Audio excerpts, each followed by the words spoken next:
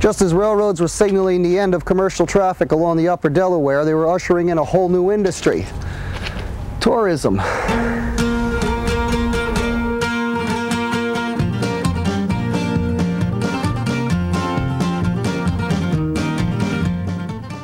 Between the late 1800s and early 1900s, the number of railroad stations in the Upper Delaware region doubled, then tripled.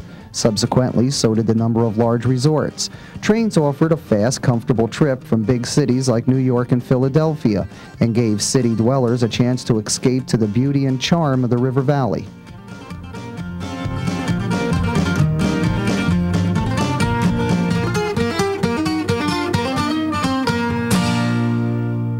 To cater to the vacation invasion, a cottage industry of tourist camps, boarding houses, fishing lodges, and five-star resorts sprang up in towns and villages all along the river corridor.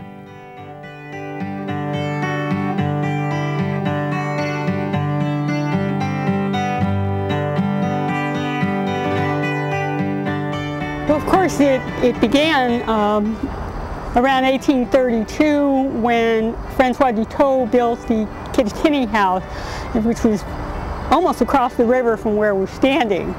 And then after the Civil War and the railroad came, that made a direct connection between Philadelphia and New York City with this area.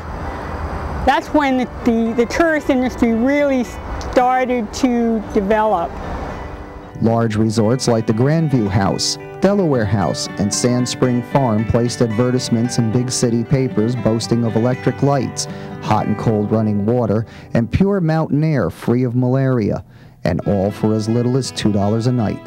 It changed the economy of the area from what was once a rural agricultural economy into one that was based on the tourist industry. And you had farmers turning their houses into boarding places for the tourist, for instance. By the 1950s, roadways had replaced railroads as primary transportation. Visitors by the carloads started pouring into the Upper Delaware region, something they continue to do to this day. Between Memorial Day and Labor Day, the stretch of river in the Upper Delaware Valley becomes flooded with people. Each year we get about 5 million visitors to the Delaware Water Gap National Recreation. We get them year-round, but most of the folks come in the warmer months of July and August and September. And then we get lots of folks coming in the fall for the beautiful fall colors up and down the river. We also get a number of hunters throughout the fall season. And we get some visitors who will canoe or fish or boat all year. What attracts so many people is the diversity of the river and wide range of activities and attractions of the surrounding area.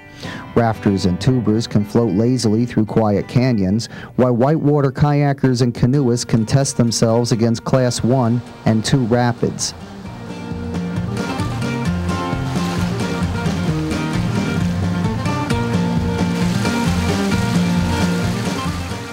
In the northern narrows, wildlife attracts nature lovers and sports fishermen, while in deeper, wider water near the gap, motor-powered craft are permitted.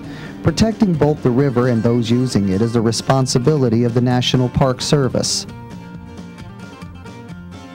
Thousands of visitors enjoy this river. They canoe and boat all year long. In order to keep them safe, rangers patrol the river up and down this segment and up and down the entire 30-some miles of the park. But the Park Service isn't alone when it comes to keeping the heads of rivergoers above water. They get a lot of help, and they get it from a group of volunteers. The National Canoe Safety Patrol was formed in 1979 after the number of accidents on the Delaware started to rise with the number of recreational boaters. The NCSP is comprised of more than 100 volunteers trained in river rescue and first aid, who volunteer weekends to patrol the river. Well, we run sections of the river that have been targeted either by the Park Service or by our past experience being trouble areas. Areas of high usage or areas where the rapids are of such a configuration that you get problems. The boaters either tend to swim a lot or they get hung up a lot. They tend to bend up their boats there. Places where people do get injured. Although the Upper Delaware River continues to be busy, over the years it has become safer. The number of injuries and drowning victims over the past 10 years have dropped significantly, even though the number of those using the river continues to climb.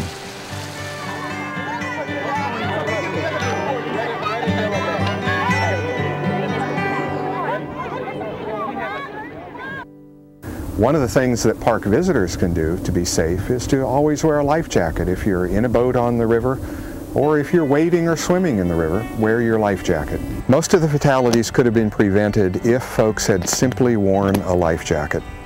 It's one of the simplest, most effective things a visitor can do to protect his safety.